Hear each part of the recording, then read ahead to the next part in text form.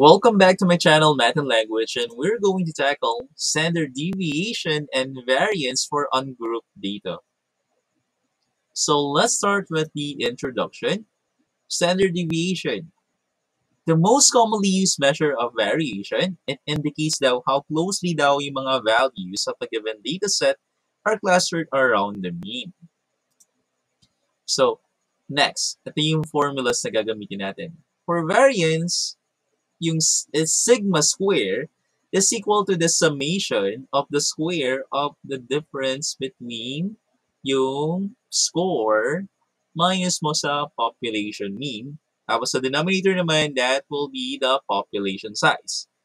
For the standard deviation, kunin mo lang yung square root ng variance. Again, take note, this one is for population. So, population size tayo dito, hindi to sample lang. Okay, so let's have the first example. The exam scores of the 5 Gryffindor students were 80, 88, 92, 90, and 85.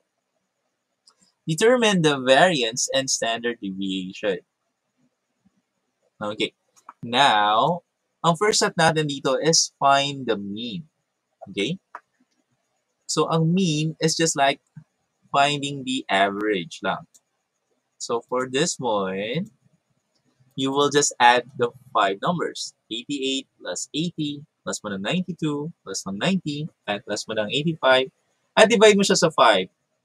So, the answer will be 435 over 5 ay 87. So, ang population mean natin dito ay 87. Okay. Next one. We need to subtract the mean from each individual score. Okay. So, for this one, ang population mean natin ay 87. So, 88 minus mo siya ng 87. Tapos, 80 minus 87 and so on. Okay? Mauna mo muna yung score, tapos minus mo siya dun sa population mean. So, ito yung answer. So, 1, yung una. Next is negative 7, 5, 3, and negative 2. Ngayon, step 3, we need to square each of the difference. So, ang square ng 1 ay 1. Negative 7, pag in-square mo, that will be 49.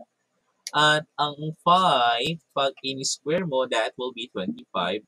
Ang 3, kapag in-square mo siya, that will be 9. At ang negative 2, pag in-square mo, that will be 4. Okay? Next step natin dito ay we need to get the sum of those numbers. Okay? So, i-add natin sila. That will be 1 plus 1 ng 49, plus 1 ng 25, plus 1 ng 9, and plus 1 ng 4. The sum will be 88. Okay. Next one. We need to divide the sum by n or yung population size. So, ang population size natin dito ay 5. Okay? So, 88 divide mo ng 5, that will be 17.6. And that's already the variance. Okay? Now, paano po computing yung standard deviation? Kukunin mo lang yung square root niya. Kunin mo lang yung square root ng variance. So, the square root ng 17.6 ay 4.2. Let's move to example number 2. The scores of the 4 houses are recorded as follows. 50, 60, 61, and 57. Determine the variance and the standard deviation. Okay. So, step 1, find the mean. So, ang mean natin dito ay 57. Add mo lang yung 4 numbers. 50 plus 60 plus 1 ng 61 plus 1 ng 57. 228 yung sagot. Divide mo ng 4. Kung kukuha mong sagot na dito ay 57. So, that's the mean. Ngayon, step 2, subtract the mean from each individual score. So, that will be 50 minus 1 ng 57.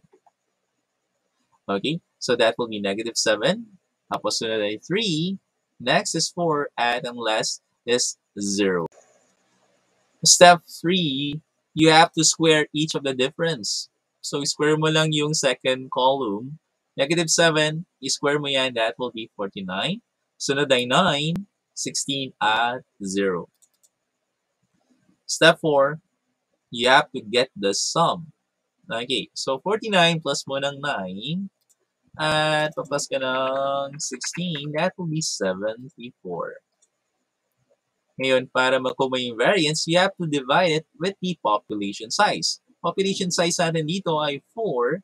So, 74 divided by 4 ay 18.5. That's the variance. Now, paano naman makuha yung standard deviation? So, standard deviation natin dito, kunin mo na yung square root ng 18.5. That will be around 4.30. And that's the end of the lesson on how to get the standard deviation and variance for ungrouped data. And if you would like to comment or suggest another math and language video, please comment down below. Again, this is James, your math and language instructor. Please like and subscribe and also click the bell notification para updated kayo sa bagong videos ng math and language. I'll see you again. Goodbye.